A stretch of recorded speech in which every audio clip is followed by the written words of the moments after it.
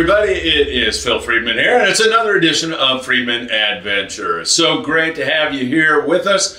Do me a big favor while you're here, subscribe and hit that little bell so we can notify you when there are new episodes. And of course, you can follow us on Instagram and Facebook. If freshwater's your thing, my kids are doing Bass Bros, same thing.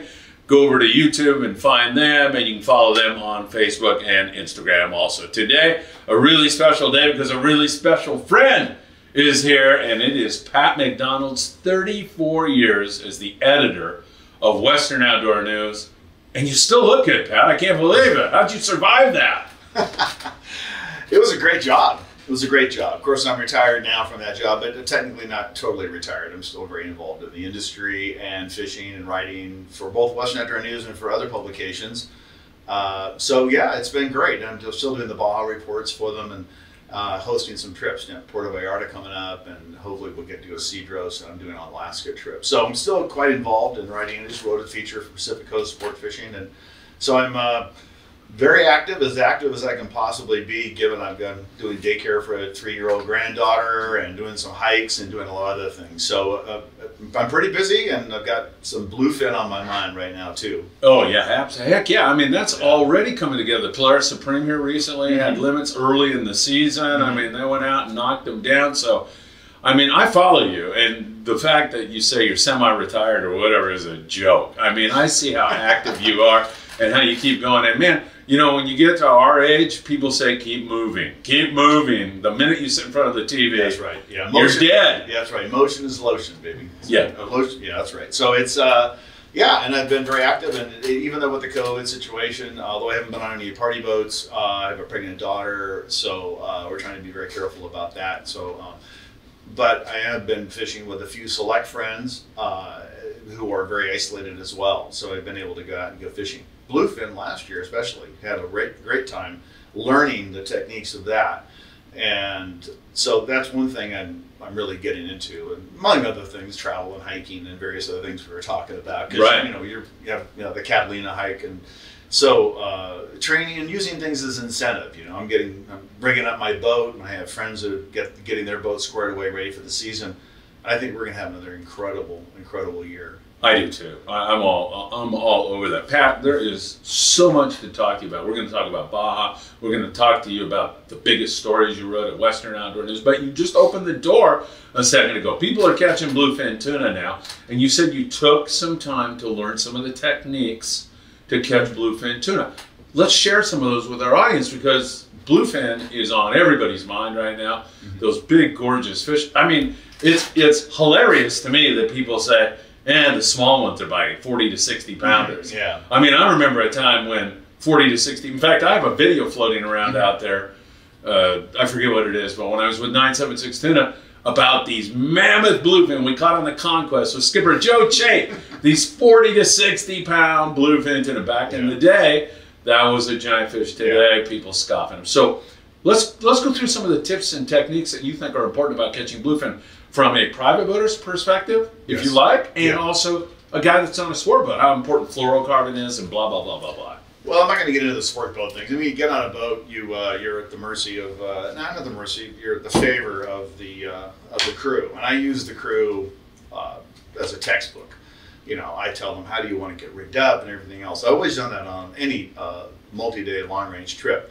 Find out what's working, why it's working, and then even have the crew actually set up a couple of outfits for the really big stuff. Yeah. So that, as Tim Ekstrom used to call it, sano. They sanitized. You know, it was like, once you got that fish on, you're pulling on a huge fish, and the guy will pull up his finger like that, and he goes sano.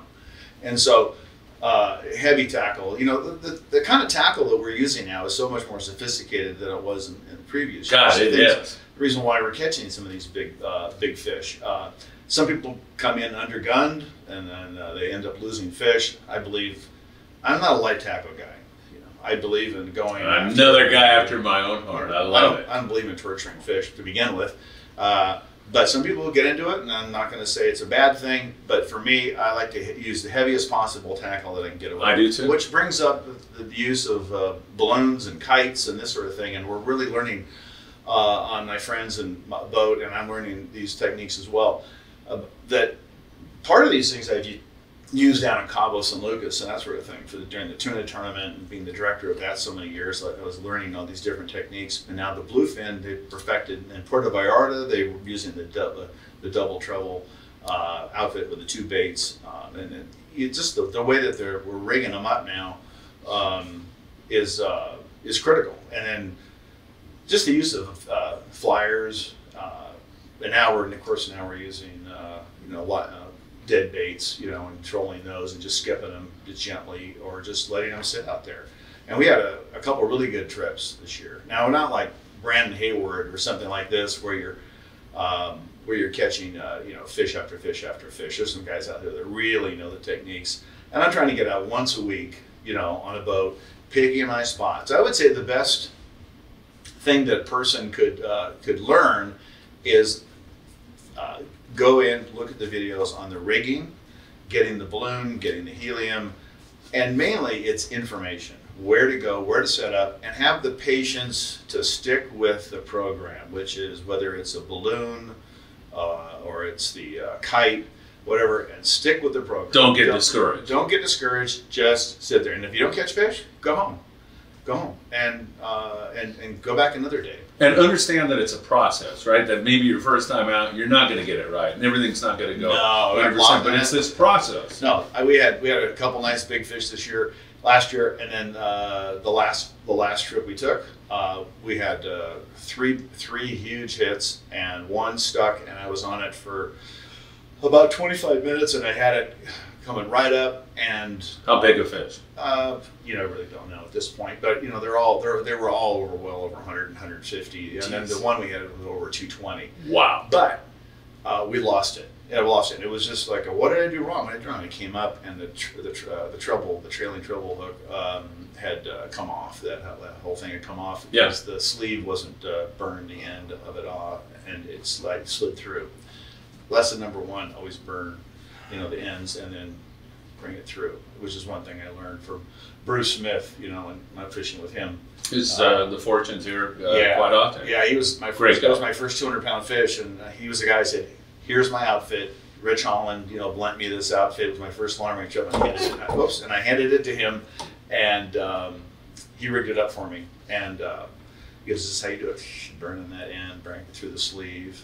Can't get out. You don't have to crimp them. If you burn them." Didn't burn it. So, and on this one we lost it. Okay, so I learned that. Also, I learned a couple other techniques. Make sure after you catch a fish and you're going to send it out, and you've used the low gear to get that fish up. Remember to put the gear back in high gear, because when you need to get that slack out of that kite line, another hit. I didn't do that once, and I lost a fish. The next fish. Yeah. So if you don't think that, you have to remember one thing about bluefin fishing is that whatever you think you don't know enough. But the more you do it, the more confidence you have. It's kind of like throwing a surface iron. You look in that bag and you look in the bag and you go, which one should I use? Well, that's the one that worked last time, because you have to have the confidence to throw it and throw it and throw it and throw it. And you have to have the confidence that your tackle is good, your information is good, and you're out there for the bluefin, and you have to stick it out. And you can't be chasing after, the boils everywhere else. If the fish are around you and you just sit and you wait and get ready, and you don't sit there and talk, and you keep your eye on the You have to be observing, right? Yeah, it's intense. Yeah. But it's also a very relaxing form of fishing, I think.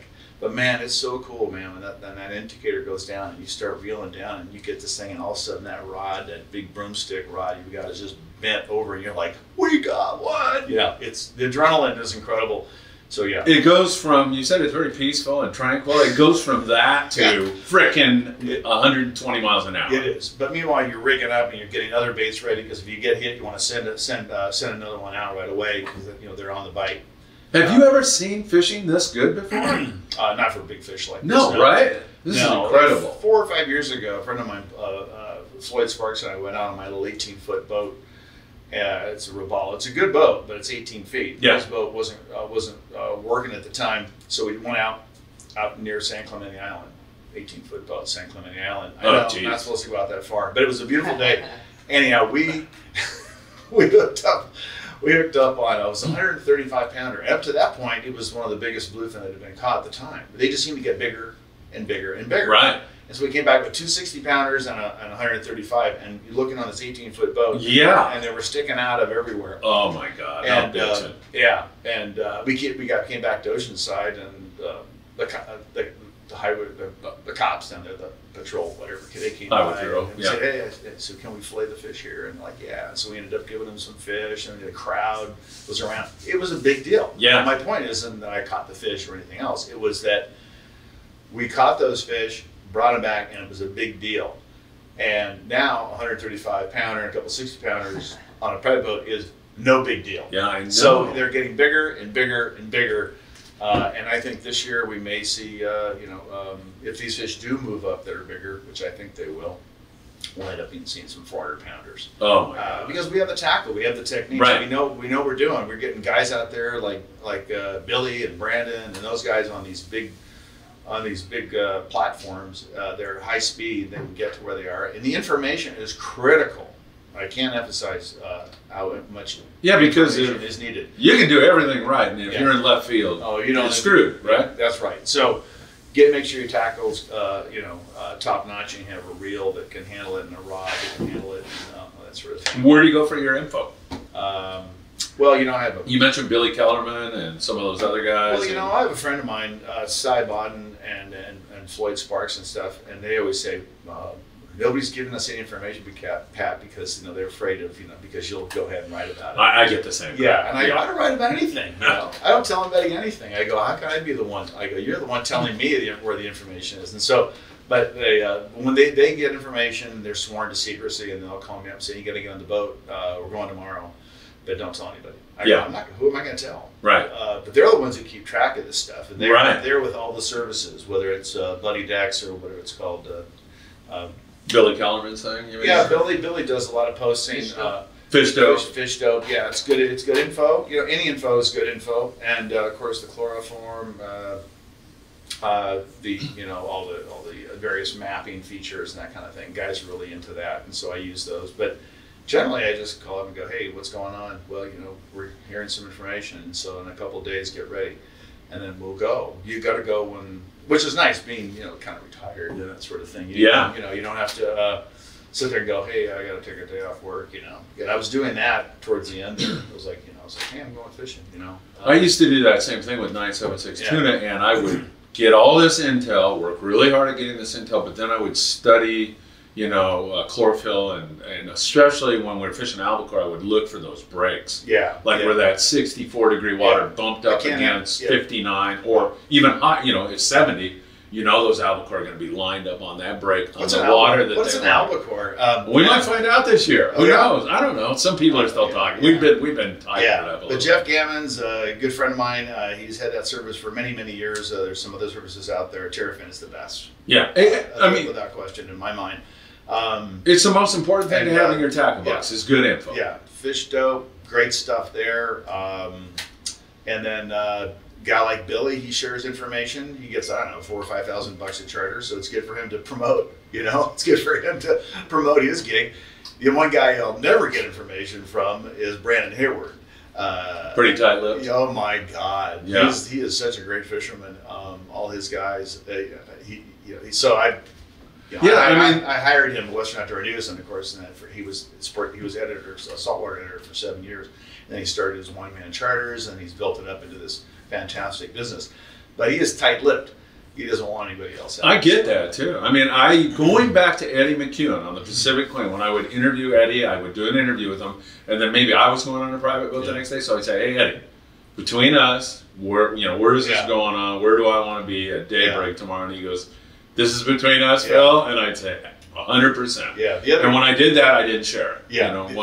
The other guy that I work with a lot is Bob Vanian, 976 Bite. So he is invaluable to me and a great friend. I'll come back from San Diego or something like that, and I'll say, hey, I got some fish, and we'll meet at a place and we'll share fish.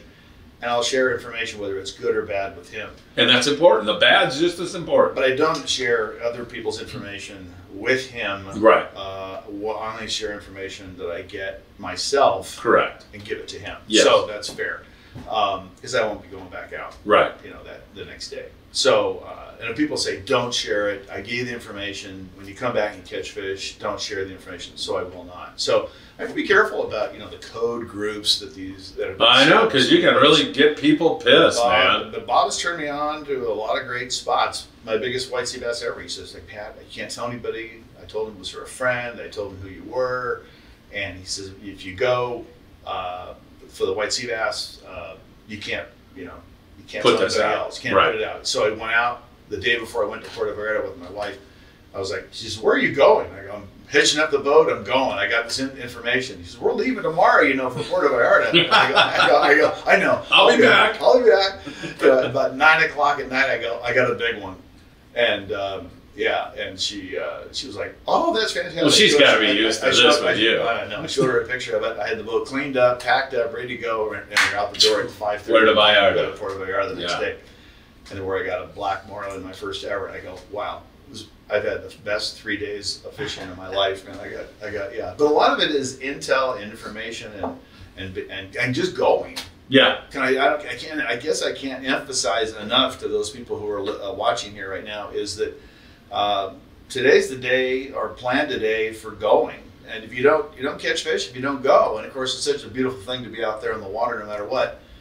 That if you don't go, it's hard to catch them on the grass is going to keep growing.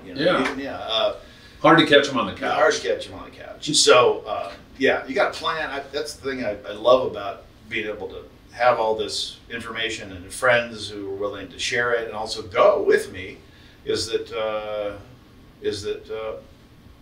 it keeps me active. It keeps me very involved. Still, I'm not involved in the day-to-day operations of anything right now, which is wonderful. That kind of the grunt work I was glad to get out of.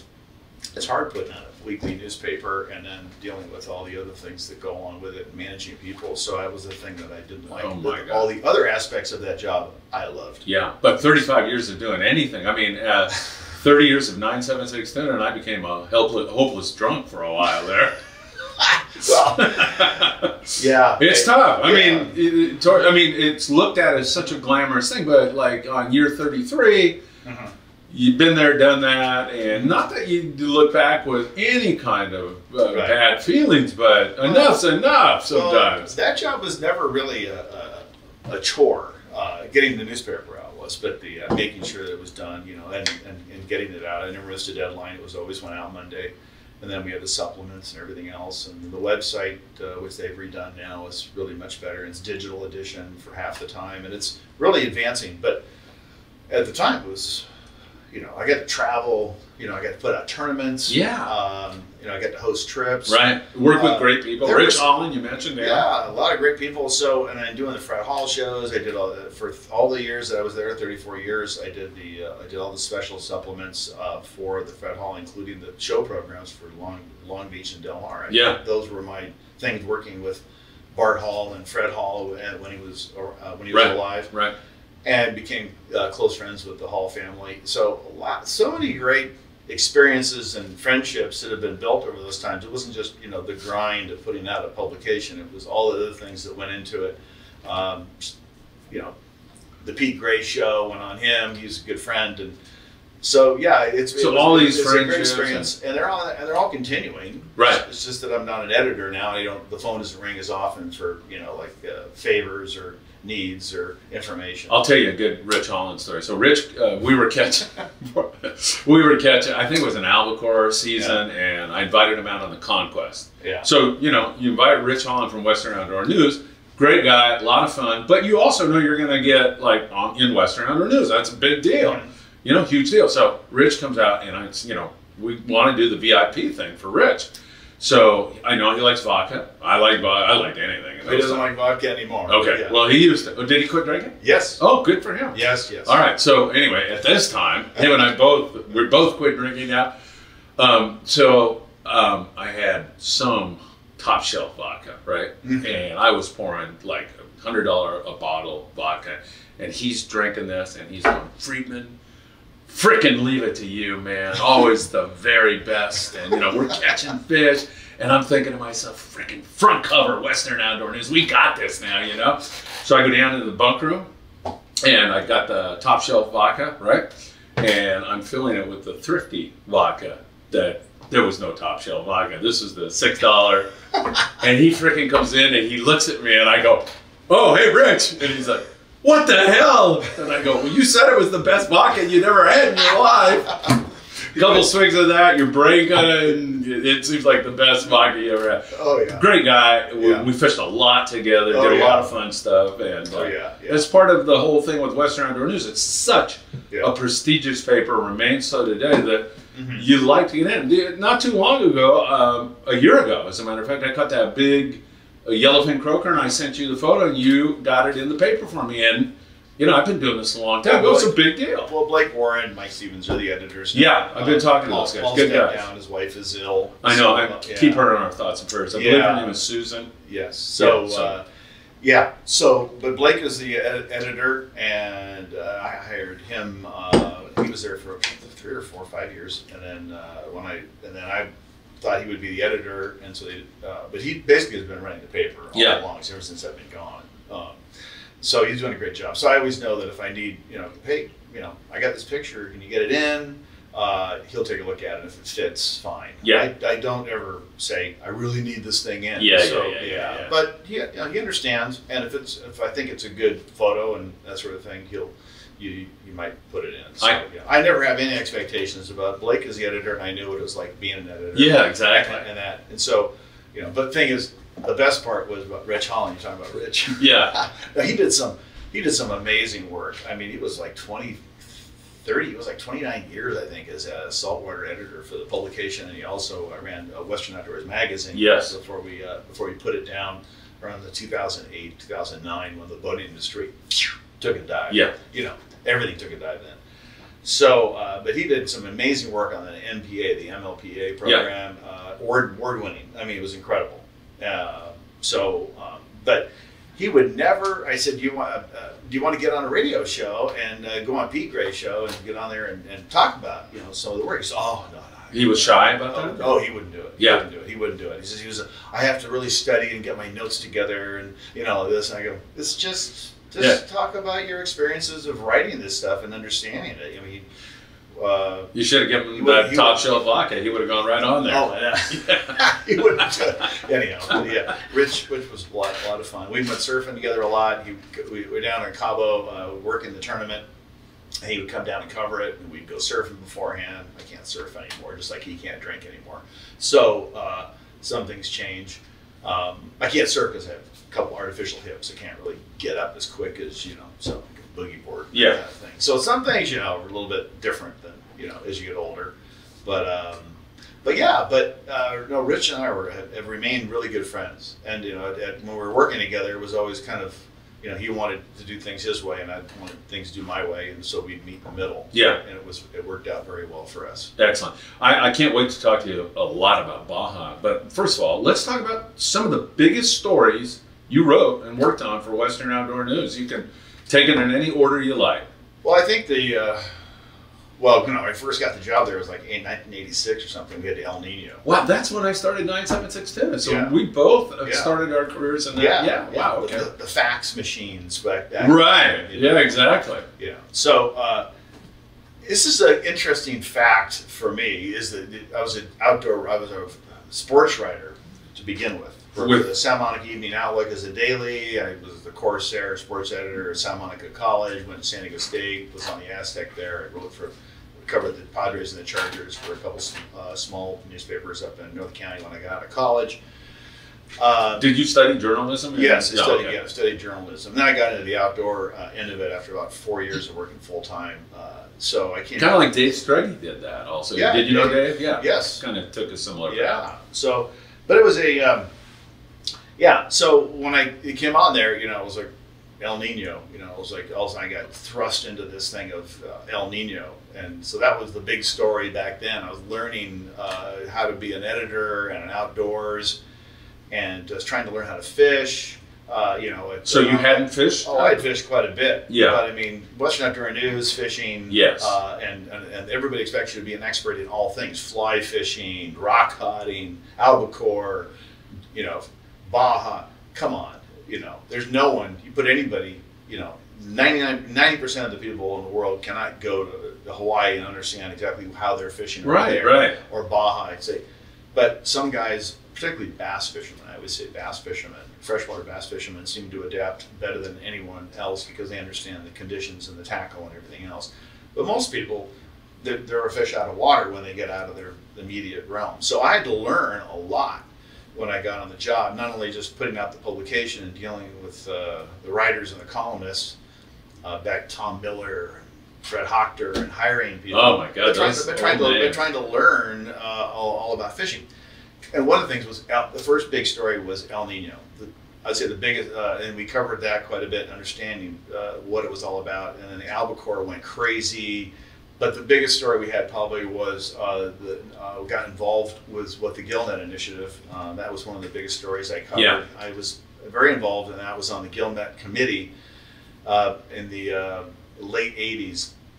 1990, so 1999 or something. No, it was we got it passed. Yeah. So we got the signature. Explain a little bit to people who have no idea what a GillNet is. Well, the GillNet is like a purse seiner, you know. So they circle around a school of fish and they pull the net and they pull it together like a purse. So, but they were allowing, you know, incidental catches of white sea bass and everything else. Of course, the rockfish guys were saying, "We're just going after rockfish." No, they would go into the inshore areas and they'd go after the white sea bass because it had a higher market value. They could do it because it was an incidental catch. And you're getting a lot of non-target fish with GillNet, yeah, sure, right? Yeah, yes, absolutely. Yeah. So we wanted to get those GillNets away from the shores, and so working with AFCO and a lot of other fishing tackle companies.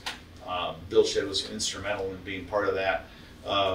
Working with Doris Allen, who's now passed away. She's an assemblywoman from Cyprus. She was like a freshman, or just very, very inexperienced, but she wanted to put her stamp on something, and so she grabbed onto the GillNet initiative. And so we tried to ram that through the Assembly of Water, Parks and Wildlife. And so for about 2 years, we really push that legislation, and we realized very soon the Assembly of Water, Parks and Wildlife Committee, which is where it would start there. Yeah. They didn't want anything to do with it. They were dominated by the commercial industry. And so we just wanted to show people that it can't be done the normal way. You can't get rid of gillnets through legislation because it's locked up. Yeah. The political situation in the world, particularly the United States, if you don't have a lot of money, you're not going to be able to get nothing done. Right. So, if you don't want to donate. I love CCA, but I don't know how far we're going to get anywhere on a real strong, unless we have some real money. Right. I'd love to have some billionaire come in and give us a lot of money so we can actually donate to. Yeah, it's definitely David versus Goliath. The hand is always out. Yeah. So we couldn't get it passed. So then we went to the GillNet initiative, and it took a lot. It took a lot of money, and we had to go into bed with Sea Shepherd and some other things, and the dive, and we had to get a consortium, a coalition, not just fishermen. Politics makes for strange bedfellows. It was the only green initiative, as they said, that passed that year, that election cycle, and it passed by a landslide. So we got that in. The nets were removed. I covered that for like 2 or 3 years, was on the committee. We met every month. And so the idea of Western Outdoor News was, and we took charge of that. Anybody who says any different. But I was also able to get a lot of other publications at the time to get involved in it as well, which was really difficult. Really difficult. Because they look at the same thing now. And so we just sat down and just said, look, and I took a lot of heat actually at Western Outdoor News a little bit for that, for cooperating with other things, providing them with photos and working relationships. But I said, look, it's important that we get this thing done and work together. And we did. And so it worked. And it was also the foundation of United Anglers and then later CCA. Right. But at the time, everybody was floundering, as far as trying to get these nets out. And the attitude was, let's not get the nets out. Let's just work on getting sustainable resource management. I go, that ain't going to work. Right. I go, it's not going to work. It's a nice pie in the sky thing, but you have to do that through the Assembly of Water, Parks and Wildlife. And they ain't going to let nothing go through. So we got to go through the initiative process, and we did. The nets were out, white sea bass. The fishing has really, what we need to do is maybe stop the pens from existing on our coast, because with our supply of bait, I think, is falling south. So is going south, trying to feed all these bluefin tuna for the Asian market. I'm dead set against that kind of thing. So the battles are just continued, but we have seen a complete resurgence of the white sea bass. And then we started, and as a result, we were working with the Flagler Institute and Catalina, and we started the white sea bass tournament out of Catalina. Yes. We formulated the rules to show that the resource was back, but we're not going to abuse the resource as well. Right. So you remember the days when catching a white sea bass was like, whoa, what is that? They're called the gray ghost. Yeah, but I mean, you didn't see very many when I was a kid. Guys like Alan Watson, they knew how to do it, but they weren't going to share. You want to get on a 6-pack charter boat, that's great. Mark Wish kind of unlocked some of the secrets as well. You really had to know. And Brandon Hayward, again, I mentioned him, incredible fisherman. Yeah. He unlocked even more of the secrets. But yeah, people weren't catching fish. But a guy like Flagler he would know where to catch them, but he wouldn't ever talk about it because there were just so limited amounts of them. But the fishery has really rebounded. It may not seem like it in the last couple of years. Come on, it's incredible. But if the gill nets were still in the water, those fish that came up from Baja about 4 years ago, when we had that incredible bite, they would have all been killed. Yeah, exactly. Gone. Just so wiped out. Yeah, but we're having some cold water conditions right now. We are seeing we're going to see a very good recruitment, from the very bottom of the food chain. We may see some white sea bass coming into our area like we did before. We might end up seeing more salmon actually. So we're in a great position, I think, at this point, and we've seen some good management, I think, really from the. Unfortunately, the MPAs were instituted. We're locked out of some of the areas, but we're able to move around those things. You're seeing the sport boat fleets are able to adapt. They said it was going to be a disaster. It really hasn't been. It's been difficult. And I've had to catch myself a couple times from being in those MPAs. I'm like, oh, geez. I know you're almost on the line. I'm on the line. No, I'm in it. And I even got stopped in Catalina once, where the guy says, you're in an MPA, and I'm like, what? He goes, yeah. Don't you have the electronics? I go, oh, yeah. I drifted into this spot. It was in Blue Canyon. So, Blue Cave. Yeah. So, but he.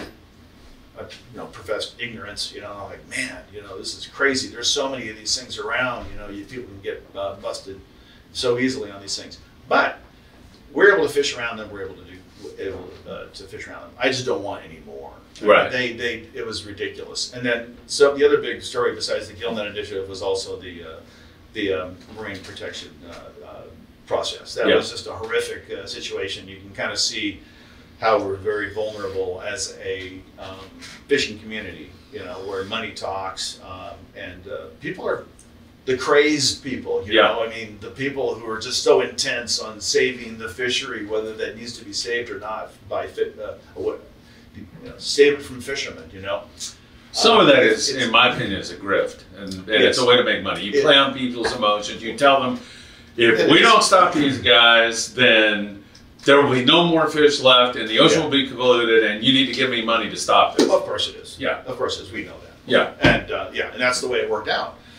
We got left behind. And so, we had a lot of great air fishing areas locked out that we were not necessarily impacting. Now, I do like the 14-inch, limit, minimum size on calico and that kind of thing. People are like, oh, that's horrible. I don't think so. I think those are the things that needed to be done. I agree. I think a slot limit would be even better, but I like the 4-ounce. Anything like that helps. Yeah, but sometimes they can go too far. Yeah, definitely. So there's a fine line. We're trying to keep boats out there fishing, keep people fishing, but then do we have to keep every 12-inch bass? Do they 11.5? I mean, it was happening so much that I think the mindset has to change a little bit. But the fishing has really, I think, gotten quite a bit better for calico bass. When I'm out there fishing, I feel like I can get a 14-incher. I'm not going to keep them, but I like to catch them. Yeah, absolutely. And I love fishing on my 18-footer out there and on the pipes and that kind of thing. It's great to take the kids and my daughter, and I'm guaranteed, to catch a nice fish. And I'm using different kind of baits now and learning, how to really target some of these bigger bass. So I think the fishing is really good, but we still have a long way to go for conservation and to protect our resource. And I urge everybody to be really involved and not just join CCA or these groups, but to donate money so that they have some money to use. Right. So it's not so much of a David Briscoe. So that you're not just doing fundraiser after fundraiser.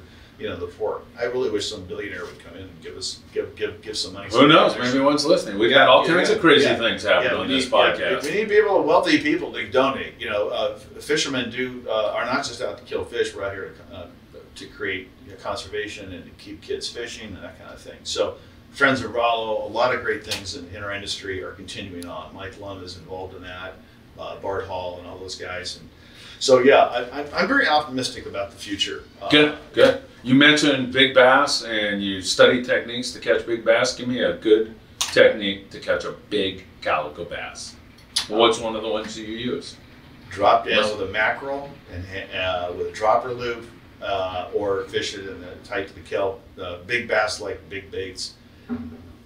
Mackerel. Mackerel is a little secret for so many fish. Big halibut, big bass, we did those big lingcod. I'm talking about the stories that over the years. Well, of course, we had the tournaments. I did a lot of stories about tournaments and started tournaments down in Cabo. But also one of the tournaments we had was down in Ensenada. We did a tournament down there. It was calico bass. I think it was calico bass. Was that when I ran into you that day? Yeah, I think so. Yeah. And you took us out? Yeah. And yeah, exactly. Joaquin Espinosa was there. Yes. Yeah. And we had a girl, Deborah, was there with us. Mm-hmm. She had a little too much vino the night before, so she didn't go. How did we end up going fishing with you? Yeah, right. What, did you come to me and say, do you want to go fishing? I can't even remember. I think you invited yourself. Oh, I think I did. Yeah. Hey, Pat, can we go fishing with you? Yeah, we had to go. Let's go. Vamos a Todos Santos. I know, we did. And it was great. And but yeah, but it was funny. We had this tournament down in Ensenada. Yeah. And so at the Corral, was it based at the Corral? Which is beautiful place. Kid McNear ran it, and I was like covering it. Yeah. And I would do the marketing in the Western Outdoor News for it, and he would run it, and I would go down, and we'd have a great time. But the guys, there was a certain number of guys that were really good bass fishermen. And they would come back from their day of fishing, and have these big bags of calico bass, to win that division. So we had like 3 divisions. It was like tuna, yellowtail, and bass. And then the winners of those would go into a drawing for an outboard motor. So it was a lot. We had 115, 120 teams. I like the drawing aspect too, because then it gives everybody a chance. Yeah, so they won a lot of prizes for winning first place in each category for calico bass, and then yellowtail, and for tuna, and then every single name of the guys on the team would go into a pot, and then that person would win. Whoever came out, he would a 150 Yamaha. Damn, it was awesome. So we had a lot of people. Kit ran it was a great tournament. Okay, so my point is this: is that the guys would always win the calico bass tournament, and they would come in with these lures hanging off their rods, and they'd come out and they'd come in and everybody would think that's what they were using. And of course, that's subterfuge. It was if you really got up at 3 in the morning and watched them on the dock, they were catching mackerel, small little mackerel, and then they would fish the kelp areas, and they had good specific areas, and they would that's what they caught the big fish on. So I mean, there's plastics, the hookup baits or the red rum that are now being made, a little cheaper version of them. I love the fish traps. I grew up on those. I use those for the bay, but I use a variety of things for different conditions. But the big bass, he eat the live mackerel. The mackerel. That's a good one. Huh? Yeah, and that includes sand bass too. They'll eat anything that's twice their size. I mean, this is a mackerel this big, and they'll just big bait, big fish. Big fish. Yeah. So if I was fishing a tournament, and I don't fish too many tournaments, I would most definitely go after the win with a mackerel. That's great advice. But there's also surface action. I love to fish calico bass with surface iron. I mean, when it's going, oh god, it is incredible. And when it happens, it happens. So that's why I love Baja. Gonzaga Bay, just got back from there. Yeah, how was that? It was a great experience. It's such a gorgeous area. When I got back, I called up George Kramer and said, "Hey, I got a story. It's a little bit too big for Western Outdoor News. Wouldn't have the room for this thing. So, I'll do the reports on the trip. But I have some great photos. I can get more. And I want to do a feature on Gonzaga Bay and the new road, the Mex 5 road. So right. That's from Mexicali down, right? Yes, Mexicali. I need to hear about that. And now that road, it's a 250-mile road, which was just completed last February. It's absolutely beautiful. There's nobody on it, no Canadians, and the Canadians can't get into Baja because they can't get home. So, so they all took off when Canada announced all their restrictions of travel. And so there's no one, there's no gray, there's no white hairs on the road with their RVs. Wow. There's just, it's an empty road. So you're just going down there, you're driving, and it's just cove after cove and island. It's just, it's just a fabulous area. God. You know, it's remote. So even though they built this highway, you know, this two-lane beautiful highway with shoulders, it's kind of the it is the exact opposite of Mex 1, which is, you know, a dangerous friggin' road with trucks and everything else. This thing is just a gorgeous road. Yeah. And as you go along on the coast, you just seeing just beautiful Gonzaga Bay, Puertecitos, Gonzaga. It's easy out of Mexicali. The border issue is the only real issue. So, what do you mean by that? Well, you know, when you come back across the border, you know, you don't know, you know, they keep changing the damn. Oh yeah, you mean in terms of the time there's that an it takes. east-west crossing. You're talking about the U.S. Yeah, I would suggest anybody who goes to Baja on a regular basis get the Sentry Pass. Yeah, absolutely. And then drop people off and then pick them up on the other side. Yeah. That's what we did. So, Chris. Because everybody, it's just to illuminate that, everybody in the vehicle has to have a Sentry Pass. Yes. So if they don't, you dump them out and they cross on foot. And it relates to the car too. Yeah. But it's easy. You can get one if you qualify. And then, so everybody should get one. And you can just walk across. So it took me, 15 minutes to walk across. It took me a while to figure out how to walk across, but I just paid some guy $15 and he walked me over to the front of the line. And I just found some guy looked like a homeless Mexican guy. You mean you went to the front of the line? Well, that's pretty good. Well, Chris drove. Gary Pulls and I, who makes these Pacific lures. So we got out of the car because we didn't have Sentry Pass, and Chris did. So he took all of our gear and like us, and we ran out of the car. And it was a guy, one of those guys who's, one of these guys are always around the border. Yeah. So like, hey, where's the? How do we walk across the border? And so he goes, oh, come on. So Chris gave him $10, and then he walked us around, came all the way around. We came up this bridge. We never found it. And then we were in the line. And then we got out of the car in the line, 15 cars out, and then came around, walked across and met Chris on the other side. It took us all of about 15, 20, 30 minutes. Oh, that's great. Yeah. So it was like, we just walked inside, welcome to America, okay, bye. It's just like in the line. But if we had Sentry things, we would have been able to go across with him. So I highly recommend. But Gonzaga is a beautiful, in that road though, it connects all the way to Laguna Chapala now, the 25 miles from Gonzaga to Laguna Chapala, which allows people to go from San Felipe all the way through Puertecitos, Gonzaga Bay, and then La Chapala, where the intersection is of Mex 5 and Mex 1, 20 more miles and you have the turnoff for LA Bay. You avoid all that coastal area. Yeah, exactly. If you want to avoid that coastal area. Yeah. It's a much easier drive, much safer, and it's really opened up that entire area. And it'll be a while before it is developed, but it remains what it always has been, and there's no one there. So wow. Yeah. So do you have to take your own boat, or are the guys there? Can you get on a ponga with a guy? There's a few guys that do charter. LA Bay, there's charters. Puertecitos, no. You got to bring your own boat. Juan Cook is a guy that we've been working with. He goes from San Quintin to Gonzaga to LA Bay. You mean you can? Well, he kind of trailers his boat to these areas. So if you say I want to fish, he'll say I'll meet you there, and blah blah. No, if he's there, you go and meet him. Okay. So he has a regular group of guys that will fish out Gonzaga. They don't have to bring their boat. How is he? I hear a lot of great things about him. He's great. Yeah, he's great. So, and then you can stay at the best place to stay down in Gonzaga is by far Alfonsina's, which is a great little place. And then there's other maybe some Airbnb. Is that a little hotel? Yeah, it's right on the beach. Yep. And what's it cost to stay there for a night? About $100. And what's the food like? That's excellent. If you bring your own food, for $28, you'll have a round of drinks, food with all of the side dishes, and it was 20 for for 3 people. Oh, wow. That's $27. Jeez. If you bring your own food. If you bring your own fish. Now, if it's not, then it's going to be somewhere around $50, something like 60. Yeah, still. Because they charge you a lot for the fish. So if you bring your own fish, it's incredible. I mean, we had Gulf Corvina we brought in. We didn't even know how good it was going to be. It was just incredible. And the next day we got Gulf Grouper, and we gave that to them, and they cooked it, and it was even more amazing. Wow. So it was 2 incredible meals.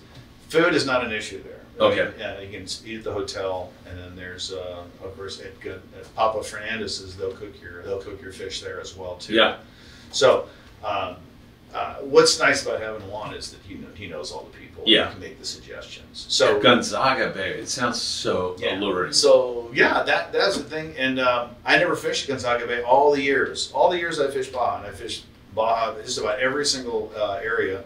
But I never wanted to bring my own boat down to Gonzaga, which is to Bay at Gonzaga Bay. It's a lot, but Chris drove down. We met Juan, and then we fished. Now Chris has done a lot of trailer boating. My buddy Chris Wheat. So he was just eager to go down and do it. And he has a boat that he's building right now that he's going to leave down there and he fishes Loretto, that whole area. I'm more of like fly in, get a guide, and go. Yeah. I don't want to bring a welding unit and fix my trailer. Yeah. But the road is now no longer a dirt road, and it's much easier for people to bring their boats down there in a very 3.5-hour drive down from Mexicali to Gonzaga Bay. to Gonzaga Bay. Oh, wow. And 3.5 hours. Sign me up. Yeah. So wow. Boom. And then you just leave your rig at Papa Fernandez's, and then you go over to Alfonsina's and stay there. And there's a couple places you can stay actually right there at Papa Fernandez's. You don't go to San Felipe when you come from Mexicali, do you? Take 5? Oh, you do. You go to San Felipe. You cross the border at Calexico. Yeah. Mexicali. Once you stop for some Chinese food. Yeah. Great Chinese food there. Really, Mexicali. Yeah. And then just push through, and then get your pesos or whatever you need. And then you go through San Felipe. You go through San Felipe. It's a nice, easy road. I love San Felipe. Beautiful, beautiful drive. And then boom, you're heading towards Puertecitos, and then there you are going into Gonzaga Bay. And then 20 miles later, you're going to intersect right there at Mex 1, and boom, you can go right down to LA Bay, which has charters if you want. Yeah. What, Steve? If you're taking your own boat down there, is it beach launch or is there a ramp? Well, there's a ramp, medium to high tide. I would highly suggest at Papa Fernandez's. If you have a small boat, you can probably do it on the beach if you have 4-wheel drive and all that. Yeah. But I hope you're asking because you're planning a trip. I mean, that's I would just go to Papa Fernandez's and launch there. It's at high tide or medium high. You can just go right directly in. It's a natural rock, and then they added some concrete. So they've been launching there for many years. And then they have a guy who'll take your rig, get your rig, back it in. You call him up, and then so Papa Fernandez is really the place to launch and do your rig there, and then stay at Alfonsina's. There's a couple other suggestions I'd make, but for the benefit of the larger number of people here, that's the place you want to go. And it always has been that way. Hell, John Wayne was staying there. Was hanging out at Papa Fernandez back when it was a little tiny fish camp. It's pretty amazing, isn't it? Now the fish camp ain't much to look at. It's looks like Quartzsite. If you ever seen Quartzsite, movies and stuff. No Man Land. The book. I like that though. Yeah, and then anything that's ever failed or died or dead, in terms of mechanically, it's there at Papa Fernandez. It's like Sanford. It's like Sanford and Son. Movie. That's old hilarious. TV series. If it died, they just let it sit, including Papa Fernandez's car. It was an old Jeep. It was the last car I ever owned. And I go, you ever want to sell that thing? I'm sure you can probably find some people who buy it. Oh, it's never for sale. It's buried in the sand. It's right there. It's a monument. It's a monument. Yeah. There's a picture of him with John Wayne in the in the little restaurant right there. Yeah, John Wayne was big in terms of, and he was crazy about Mexican women also. I don't know if you know that, but I think he had 3 Mexican wives. Oh, probably. He kept jumping around. There's some 3 or 5. I can't remember. Oh yeah, there's pictures of John Wayne all over Baja, and he would come down to avoid the media, and then fly in with his friends, and usually somebody with a yacht out in Gonzaga Bay would be there, and he'd hang out there and fish. So he also helped Papa Fernandez actually purchase his property. Yeah. there in Gonzaga. That's a great history. At Punta Willard. So a lot of history there, a lot of fun things. What do you catch? Well, and we're talking different times of the year. Big grouper. The story was really about going after a world record Gulf grouper. That's what you were trying to do? It was a 113 pounder. Well, Chris was going after them. Gary had never caught a big grouper before, so he was going down. Gary, by the way, is the owner of Pacific Lures, and he's a longtime friend of Chris's. So the three of us went down, and so they were out to catch the big Gulf grouper. I was there just to go and experience it, to see what it was like, and go fish yellowtail. I'm more of a yo-yo grind, like that. But I'll do But I didn't want to have three big outfits down below and screw up their game plan. Yeah. So I stayed out of the water pretty much down deep most of the trip, and so we just fished for the Gulf Corvina for the bait. They're this big. The bigger the bait, the better. Yeah. Those giant grouper. 200 to 300 pound line. A 200 pound leader. Chris was going with 100 pound because he wanted to stay in the IGFA rules, and he was basically going to fish for a world record. God, this is awesome. So he was hanging on for the big boys, and he did get an 80 pounder, and Gary got 52 and a 44. Wow. They're nice fish, and they'll be in the story in Pacific Coast. When's that coming out? Probably about a month. It's out now, right? Because by the time this airs, well, no, they got. Well, we're delayed for like 4 weeks. When I give them a story, usually it'll be it takes about a month. And they do a beautiful job. But keep going with this. This is so bitchy. Yeah. So the idea behind big Gulf grouper is heavy. A lot of guys will hook up on going for yellowtail. We're at Golden Reef. We finally got there the second day because the weather kind of held us off the first day. Second day we got there really super early and left before daybreak, and then got out there, made some Gulf Corvina, which are really good to eat, by the way. And use those little dart knife jigs, of any kind, Colt snipers, that kind of thing, and just boom, one after another. So we got our limit there, threw them in there, and we kept like the 10 live biggest for the bait tank, and that's what we used for the Gulf grouper. And so we're using heavy line, 16-aught hooks. And then just hanging on, and you can't just sit there and just leave it in the gunnel and leave it in the rod holder. For Chris, it was like he was hanging onto it the entire time, just like hanging on, ready to go. And then when that rod goes down, you just grind, and then you just grind. I mean, Bill Poole taught me how to catch a big grouper. He's like a madman. Yeah, because at the time that he was showing me this, he was on his boat, Polaris Supreme. Back then. Yeah, that's a way long ago. Tommy was probably decking for him. Ralph Mickelson was on the boat with him. Those guys are all gone. I'm getting old. So I'm right behind you there, or right in front of you. I don't know which.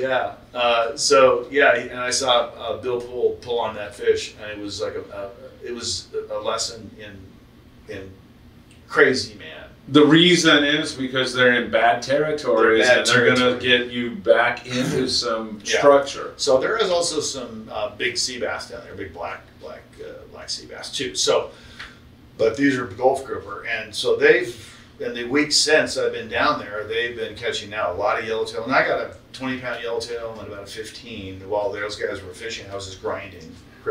One would go, I'm marking some fish, Pat, about 100 feet. So I dropped the jig down about 120 and just crank, and I got hooked up pretty quick.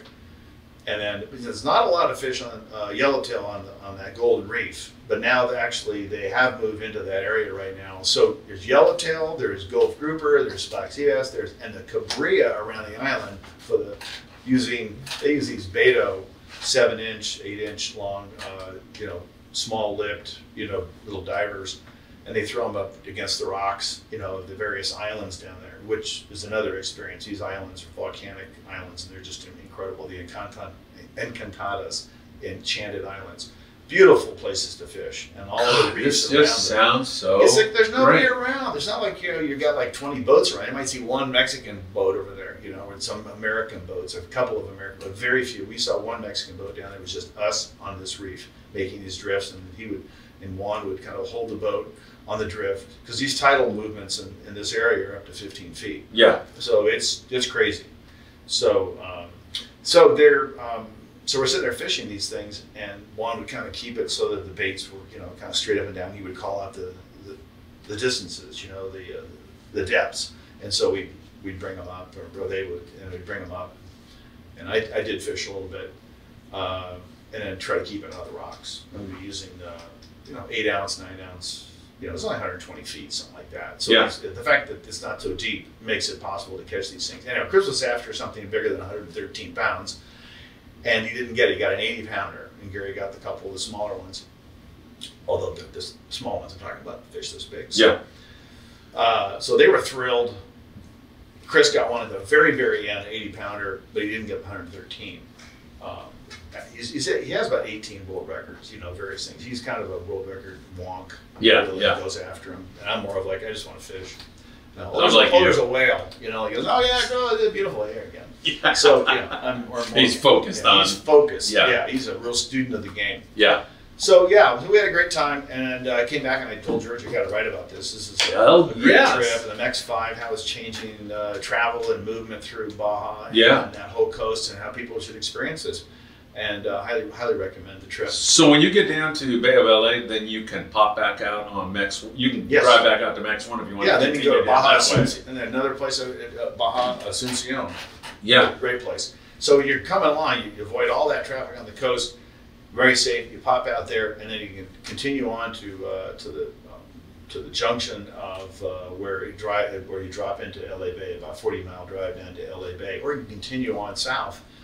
And how far does it go? And you're going to it goes south all the way to Cabo. So on this spot new? No. 5 intersects with one. Okay.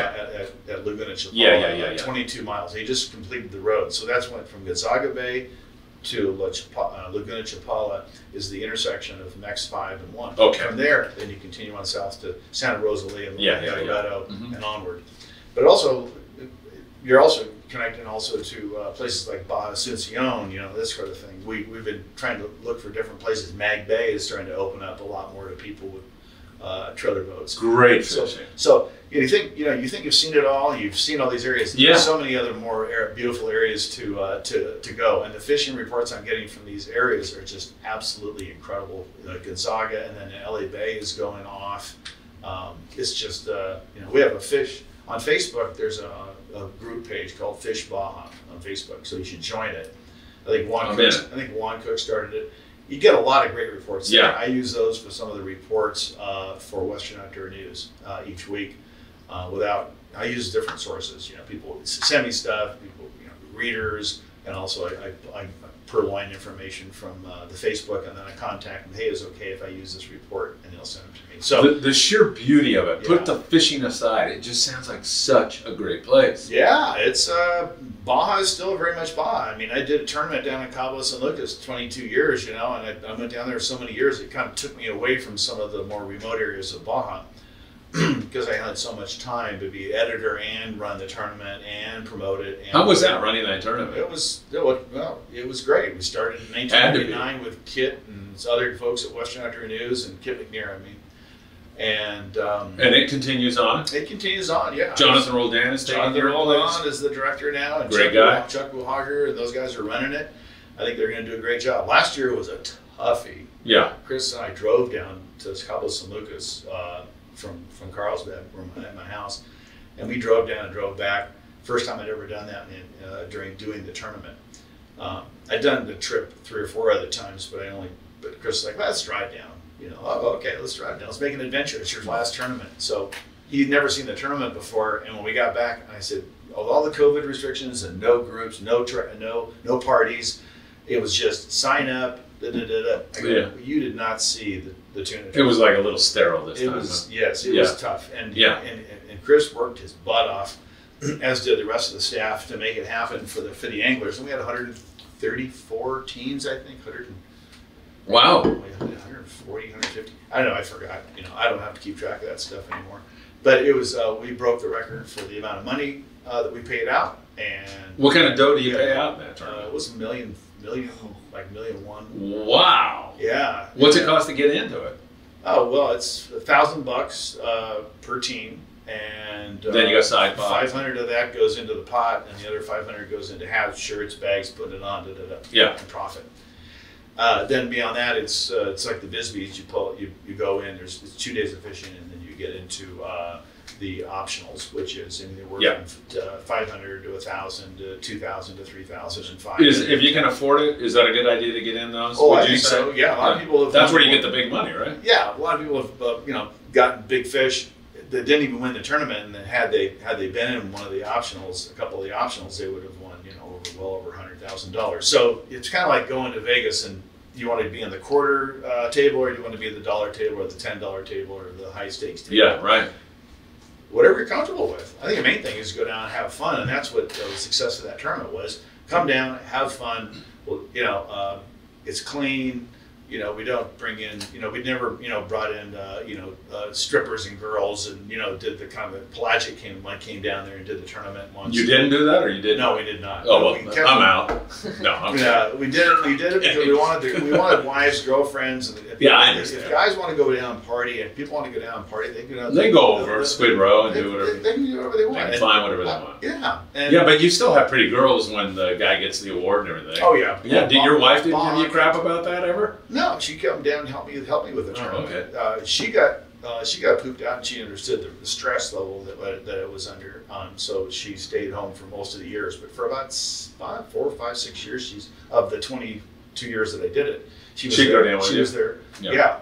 And then between the kids and grandkids and everything else, but she came down about 2 or 3 years ago. The year before I stepped down. I stepped down last year. This last event. And she said, "You just work too hard. You need to slow down. This is too much." And I go, "Yeah, you're right. I don't want to end up with a stroke." Right.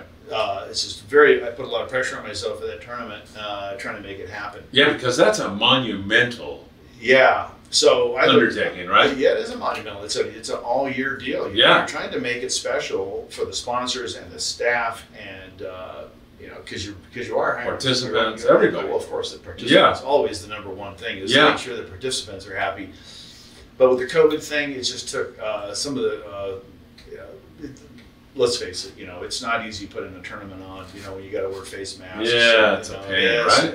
And I planned an entire tournament, and then Mexico switched everything around, and then it ended up being really just a tournament. It was a great tournament, but it was just not the award ceremony, not the fiesta, not the dinner. Right, that's all part of the. No one could come to the weigh-in. We did it remotely. It was very tough to undergo that, but it happened. It was successful, and it worked out great. Right, and then you adapted. We packed up, and I went home, and I gave Jonathan Roldan 20 pages of called the cookbook, which he had already done the tournament many times. Yeah, he'd helped me many years. So he's from Tailhunter, by the way, in La Paz. Jill and Jonathan already knew about the tournament, and they had been away for a couple of years, and so they hadn't seen how I done different things with the stages and the various things. So I had to write out a thing of this is how it will be if they allow parties and gatherings. So he is on it. He's already on it, and I sent him the information over the course of a couple of weeks, and then he's asked me more and more questions, and I'm happy to help him. What time of year is this tournament? The publication, the publication is running the tournament. Yeah. With Jonathan. Jonathan, of course, has his own business. So yeah, the tournament is the biggest tuna. I just want to say this: the tournament is the biggest tuna tournament in the world. That is amazing. Okay. And we ran it. It's a Western Outdoor News event. It's not a Pat McDonell event, but it was a big part of my life. So that you're talking about things that reminiscing about the big stories. Well, I had to market, that thing for 20 some years, getting people to go. And you got to figure there's always some attrition. Well, one of the things I did was in the very beginning was I had a website, and now I think they're not using the website or updating it now, but it was LosCabosTunaJackpot.com. Yeah, I remember that. Yeah, and so it's still there, but they're not really updating it too much.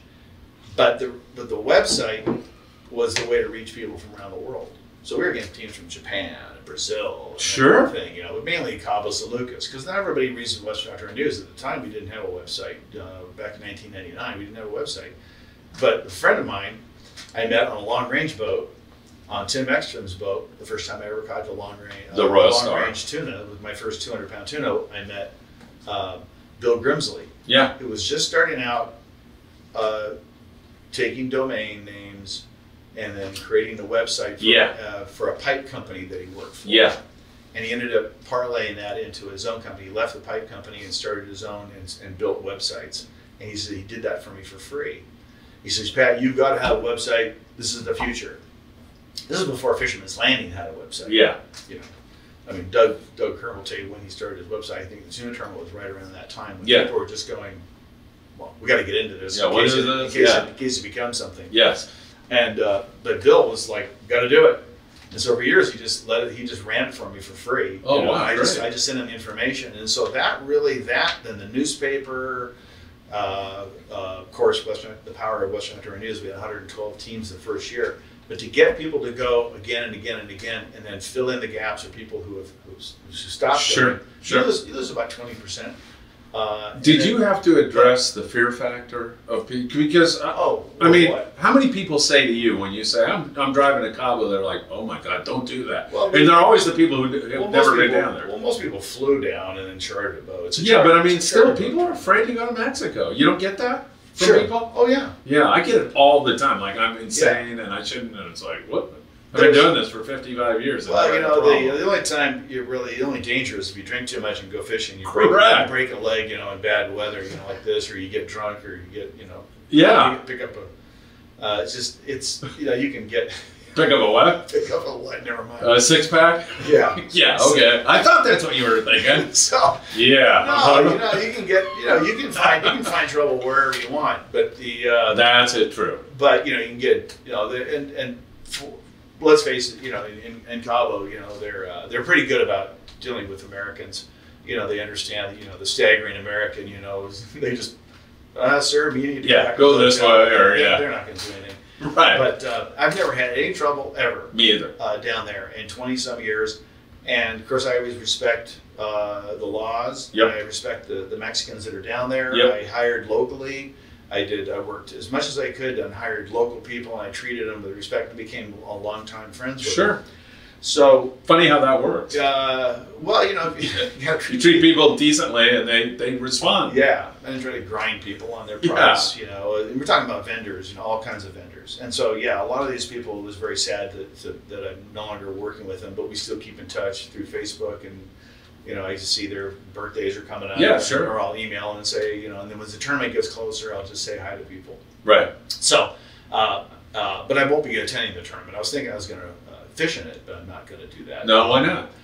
I think it's just better just to leave things alone for at least a couple of years. And if I want to go down and fish it, then nobody will really bother me too much. But the first year, let Jonathan and everybody run the tournament, and me not having anything to do with it is wise. Linda, my wife, was suggesting that the first year back, you shouldn't go down. Yeah, that's a good idea. Because it could turn into a thing, too, where, oh my God, hey, there's Pat, get him over here. Hey, Pat, you're working again. I don't want to do that. Yeah. So I'm going to do the Van Warmer tournament. Cool. I'm going down for the I love Palmas the Dorado shootout. Chucky Van Warmer. Hey, Chucky. Yeah. Great guy. I'm going to do that tournament. Kit runs that tournament. So it'll be just fun just to go down there, have some beers, and go fish for Dorado. Sure. It's a low-key thing. I'm nobody down there. So it's nice just to be incognito and not have to, you know. There are a lot of people I'll know down there because they do all the tournaments. But I was doing a live casual. I wouldn't have to be involved. I was doing a live radio show with a sat phone. Yeah. To Angel Stadium from Palmas de Cortez. Yeah. Couldn't get a signal. So they say, no signal, right? And Chucky Van Warmer goes, Felipe, tequila! Right? So I had 43 shots of tequila. Yeah. And they go, hey, we got a signal. And I'm like, you gotta be kidding me. Yeah. I never, ever, somebody goes, oh my God, what? You know, and you gotta listen to that. I never listened to that. That must be floating around out there somewhere. Yeah. I didn't even want to freaking hear it. But Chucky's a great guy. And Fishing Palmas is great. Eddie Dalmau. Eddie loves that. What we have behind you. Oh yeah, the Van Warmers are royalty. I mean, yeah. And, you know, they politically they're very impressive. And Chucky, of course, won the tournament one year. The tournament, the Cabo tournament. He entered it once, I think. No, maybe twice.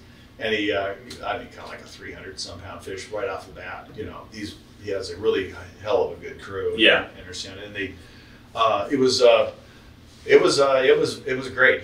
the guy is either the best fisherman I know or the luckiest. I don't know, but he is incredible, and he's almost every tournament he's in contention. Yeah, so, he's a lovely guy. Yeah, he's a good guy, and I guess he's a senator now. I guess he's a member of Congress or something now. So he's really a good family, and they are doing a great job. And they have 3 tournaments down there. They do a ton of other tournaments. But the 3 main ones are the Wahoo tuna, and the first one is the Dorado. Yeah. And we were down there for the year, last year in July, and we're staying at a house down there with a buddy of mine, and we were going to enter the tournament. And there were no boats available anywhere. I couldn't find a boat. There were 109 teams at a time when, right in the middle of the COVID situation. They were just opened 2 weeks before they just opened the hotel. And I was like, I didn't think that many people would be down here, that we'd be able to get a boat easily. But there were 109 teams in that. Normally it's like 140 teams. Yeah. But 109 teams, I was flabbergasted. And I go, if they have 109 teams, I think we're going to do fine on the Cabo tournament. Yeah. And it turned out that people just wanted to play. They wanted to come down. Yeah, they're willing to put up, try to feel normal. And so that was the first indicator, I thought, that things were going to be okay. Yeah. But also the restrictions were very intense. And if you do go to Mexico, you're going to have to get tested before you come home. If you're on a flight, right? If you're on a flight, if you drive, you don't, right? No. Right. But I would just suggest you do anyhow. Yeah. When you get home. But I'm double vaccinated. Yeah. So, but no, the restrictions and everything were very, very. Tracy Ehrenberg of Pisces Fleet was incredible. She is awesome down there. Yeah, she's fantastic. I don't think we could have done the tournament without her last year. I believe that. She's so great. All the restrictions and all the paperwork and all the things, all the subtleties. I just put my hands, the fate of the tournament. Chuck and I, Duhager and Lori Twilliger, just put the fate of the tournament really in her hands. Her and Marco, incredible job. So I just love all the people at Baja. Me too. I love reporting on them. But I also understand it's a business, and that that I don't expect anything. No big favors. It's just something. But it was very emotional to in the last part of the tournament last year to say goodbye. Oh, I'm sure. I'm sure. Yeah. 22 years. Yeah. That's a long time. Yeah. Even Tracy got a little emotional. She goes, I don't know. I can't believe I'm crying. I guess I goes, I'm not going to be able to work with you anymore. I guess I'll be back down. I'll be fishing and. Yeah, but no, we had a good run, and now your guys are going to take it to even greater heights. That's fantastic. Have you ever fished with Wesley in the surf down there in Cabo? You know who I'm talking about? No, I did a story. I never fished with Wesley. I've reported on some of the incredible catches. God. These huge pargo. Yeah. And was it rooster fish? Roosters and Dorado and you name it. Yeah, he's got it dialed in. He fishes off the rocks there. A great guy, very Christian. Great family guy, and he is the guy to go with. Cabo surfcaster. You got to get up at 3 in the morning, 3 in the morning, and then he takes you, and then you fish right at daybreak when the fish are on their feed. Yeah. You can't wake up and have your little coffee. No. And go. You got to get up early, get on the beach, and you're throwing. Yeah. And incredible catches. Yeah, and he's I love doing that kind of stuff, but I never really connected with him. But I did a big story about him. And also did a feature on a magazine feature about him as well. He's a very nice guy. I talked to him yesterday. Yeah, so I incorporated him into a story about snook because he got a huge snook just north of Cabo while fishing from the rocks. Yeah. So Mag Bay. I did a whole story about snook and Baja and all that kind of thing because it's a unique fishery that people kind of like the gray ghost thing. Yeah, right. Sea bass. It's like where do you go? How do you catch them? And there's some people in the know, and there's a lot of us that are not in the know for big ones. And Wesley, you just start throwing, and next thing you know, you get a big grouper or a big rooster fish or a jack crevalle or whatever's out there. And in this case, it was a huge snook. We did have the beautiful pictures, and so he cooperated with that story. There's always fun stories. It's like one thing you think, if you're covering as a journalist and after a writer, you just follow the stories. Gary Graham is one of the great outdoor writers, in our industry. And besides the fact that he's absolutely a phenomenal fisherman that goes way beyond, like a lot of people understand, that he was like the Lastly of marlin fishing. He was winning most of the tournaments, back when he got bored with it. Yeah. And then this is a guy that he delves into things, and he's just good at whatever he does. Right. But he's epic fisherman. He's just one of the best fishermen I've ever known. most casual and low key about it. I mean, it's you would never know. Still waters run deep. The guy is incredible. Yeah. I mean, the wealth, and he's such a fun guy to fish with. He was down there helping with the tournament, and I hired him to do a lot of the Baja stuff too. Right. He's now working mainly with Bloody Decks. Yeah. Doing those reports now. So we're getting a little bit low on time. We have a little bit of time. This is just flying by. I can't believe it. But I want to ask you. You just mentioned snook. How do you do it? Where do you do it? Can you just give it, or is it too much? It's too much. Okay. Are you writing an article, or did you do something? I did one for Pacific Coast Sport Fishing. Okay. There's Tony Pena, Wesley, the guys at Mag Bay. There's so many places to go catch snook. I'd say that one of the biggest stories that I ever did at Western Outdoor News really was about the Eric, the sinking. God! This is the 10-year anniversary of when the Eric. What's the date of that? July 3rd, 2001. So tell people who are not aware. That was an awful day. The Eric, 2 weeks before I was to charter the damn thing, go down and be the charter master. Really? They said, "Hey Pat, the boat, you're not going on that charter." I go, "Why not?" He goes, "It sank." It went from San Felipe, caught cotton to Chubasco, sank about 3 miles off of Gonzaga Bay. When I tried to go back to the shelter of Gonzaga Bay, went with the swell. The swells swamped the boat. Short story. 8 Americans died. All the Mexican crew made it. They all had life preservers. None of the Americans were given life preservers. They were all stuck down below. They couldn't get to them. 8 people died. 7 people were lost. Bodies were lost. Were not recovered initially, but they all came around the Enchanted Islands of St. Louis and came around, and a lot of the debris washed up. Yes. Anyhow, but through the help of various Americans living at Punta Bufeo, because the boat had no electronics. It had no electronics whatsoever. It was one of those mid-drift boats that went from San Felipe out past Gonzaga and then went out to the Midriff Islands. Was that a Tony Reyes? No, absolutely not. Okay. No. It was another guy who ran to Santa Monica, and then he had another boat. But no, Tony Reyes, no, absolutely not. Those boats are absolutely safe. Yeah. And as a result of this sinking, which was quite embarrassing to the Mexican government. Yes, it was. They instituted a lot of new regulations as a result. This is the 10-year anniversary of the boat sinking. I remember. Yeah, I covered that. So 8 men died. One was found dead, floating. He washed up, or they found him floating. He died. And the other 7 were lost. 3 people were trapped in the boat. And a year later, they located the boat and dove and recovered the remains of 3 of the men who were in the stateroom, which was down below. The water rushed in. They couldn't get the door open, obviously. The boat, in 3 minutes, the boat went down. Yes. Very quick. And within 5 minutes, it was flat calm out there in the middle of the night, and people had to fend for themselves, hanging out of coolers. And right. I interviewed a guy. It was harrowing. Quite dramatic. Yes.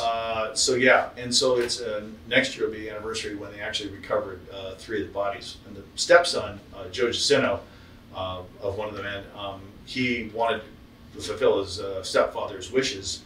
Vietnam vet, wanted to be buried in the Western Sierra. So he went and dove the boat with the help of a Navy diver and some other dive experts. Dove down, very dangerous. The boat was draped in nets. It's in 175 feet of water.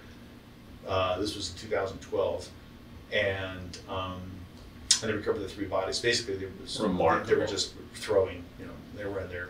I don't think they weren't fully clothed, and so they were just putting whatever they could into the 3 bags. And they came back and they did the DNA on the 3 men, and he did bury his. That's wonderful.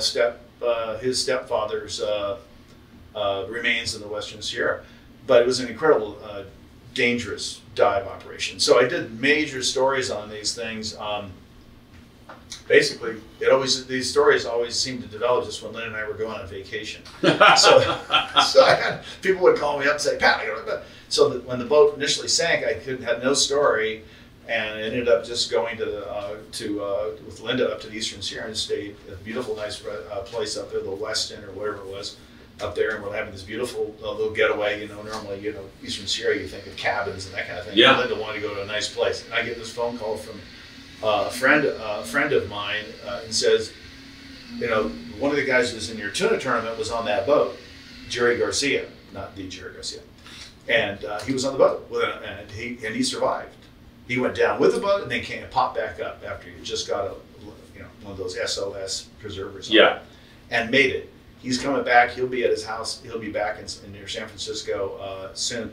You should give him a call. He knows what happened. All this other stuff that's going in the media right is a big fat lie. Because we know he knows why it went down because he was on the deck when it went down. Jeez. And it was crazy. I got a hell of a story. So I call up, and Linda goes, "Go for it." We're sitting there, this beautiful room, And I go, okay. So I had my computer with me because I was doing a little bit of work while I was there up in Mammoth. And then it turns out I started interviewing Jerry and just put him on speakerphone, and I started typing. And then he gave me the names of other guys, and so then also the rescue guys, Doug McGee, and Dave Kalicki were guys that lived in Punta Bufeo, and they actually went out and were rescuing these guys the next day as these people were floating in this big debris field that went around San Luis Island and came in and then ended up on the beach.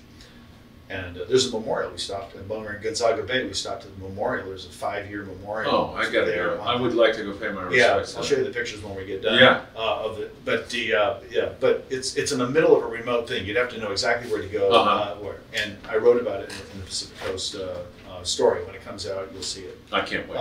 It'll people really want to see it. They can drive 1 mile off the Mex 5 and then go. And there's a big cedar tree and the memorial is with one of the pongas that came up and ended up on the beach. Wow. And they did a plaque after 5 years. The family came down and did a little memorial service. So Juan Cook knew about it and says, "You got to see this." He wrote about it all those years ago. Yeah. Because he's been reading Western Outdoor News for many, many years. He goes, "You've got to see this." So he did it, and so we saw that. And Chris and Gary and I, we saw that, and then we drove home. It was very sobering to remember that whole thing. Sure. And the deaths. And of course, I could have been on that boat. Because I was charter master on the boat 2 weeks later. So and I ended up covering it, and so I ended up doing a huge story about it, writing about it, and then the rescue. Doug McGee, who was the postmaster in Mammoth, was living in Punta Bufeo.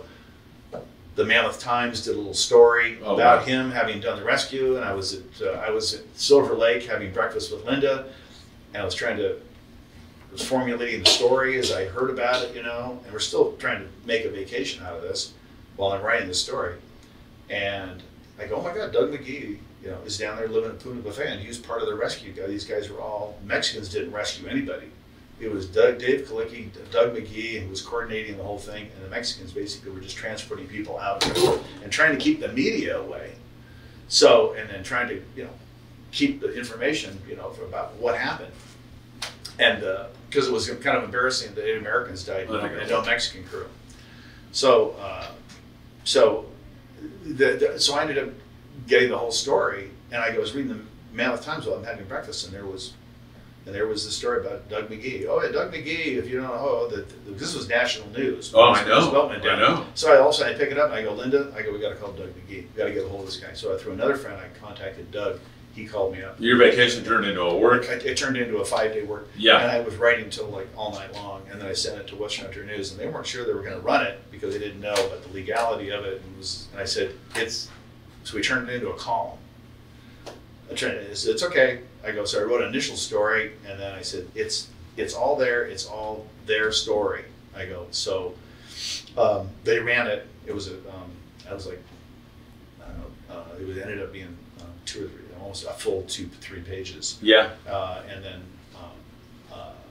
then the other 2 stories I did about the finding of the boat and diving on the boat were another 2-page color features a year later. So I wrote a lot about it in follow-up. So that was one of the bigger stories I think that I did. And it always seemed to come when I was on vacation. I know, yeah, right? Because even the finding of the boat and the recovery of the bodies, those were done on another trip when it was, we're on a trip. And it's not a lot. You can't ignore a breaking news story if it's, you got to cover it. Yeah, that's part of being a writer and a journalist. You got to hit it. You got to hit it. But yeah, the information it came to me through many sources of Western Outdoor publications. Yeah. And through the tuna tournament. All these things are related. As you know, a lot of these things happened in the industry. You develop this core. Any writer, any journalist, particularly investigative journalist, has a core of sources. Absolutely. And they come in many, many different forms. And so that came to me. And as a result of writing the story, I got a lot of interest, and a lot of people say, "Can you speak for the groups and this kinds of things?" So I ended up doing a lot of them until finally I just decided to say no, I don't want to do any more.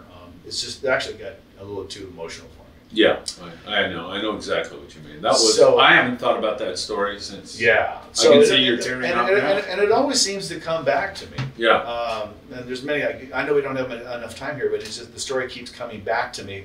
That I was reading the San Diego Union. A guy named Dale Pearson was in some music story about some music program down in San Diego, and he says he's a former Navy diver. He was one of the divers who dove on the bodies to find the bodies. Wow! So I called up Diane Bell, who did the columnist for the San Diego Union about 4 or 5 days ago, and said, "Could you have Dale call me?" I sent him the copies of the story. I don't know if he ever got them, but if you could let him know that here's my phone number and you can contact him. But it's a 10-year anniversary of this thing, so if you want to do a story about the recovery of the body and Dale, who's a San Diego resident, next year you should call him up and I'll give you some photos and you can follow up on it for the San Diego Union because he's a local resident and he dove on that boat and it's a very dramatic story.